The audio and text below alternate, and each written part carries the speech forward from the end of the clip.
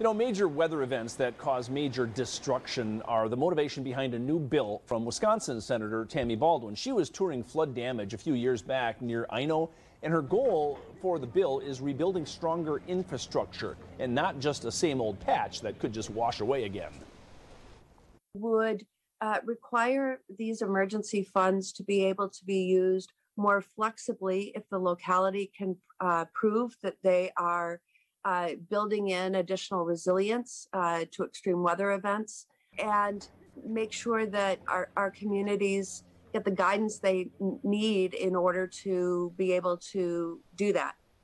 Another piece of legislation she's introducing is about updating construction codes with the latest knowledge about changing weather and climate.